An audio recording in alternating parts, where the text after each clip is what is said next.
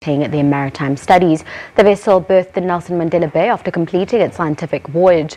45 scientists from the Indian National Centre for Antarctic and Ocean Research joined the cadets on their expedition to carry out oceanographic research. Students from various universities across South Africa, including the Nelson Mandela University and the Durban University of Technology, actively assisted in ocean research and formed part of the crew operating the vessel. Cadets receiving a warm welcome after 83 icy days out at sea. The SA Agulhas sailed around the world to the Earth's southernmost continent, the South Pole. These cadets will now be ready to further their studies, mainly in marine studies, ship engineering, tug masters and maritime law.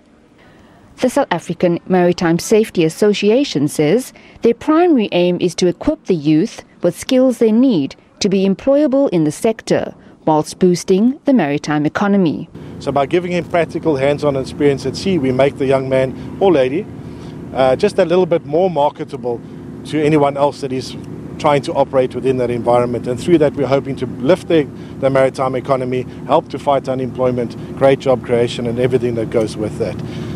Inside the research vessel, cadets assist in the overall running of the ship. This includes engineering, maintenance and deck work. So basically what we do down there is we make sure that there's power and lights and everything. We make sure the propeller is turning and there's movements. And every other thing there's on board, like the water, the hot water in our taps. I mean, we make sure that everything. So our job is very complex and demanding. A lot of extra hours go into it. And we would learn by doing practical work on board the ship, so mooring stations and do watches, and that way we can also learn the navigation side of the ship.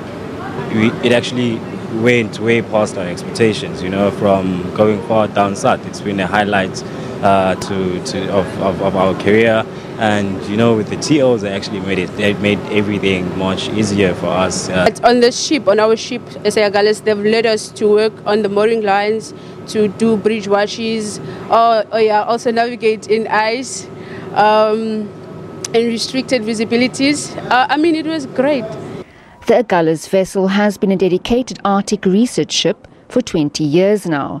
It is also recognized globally for assisting international researchers with marine explorations, whilst creating a platform for young cadets to receive training and sea time. Jade Lee Paulser, SABC News, Port Elizabeth.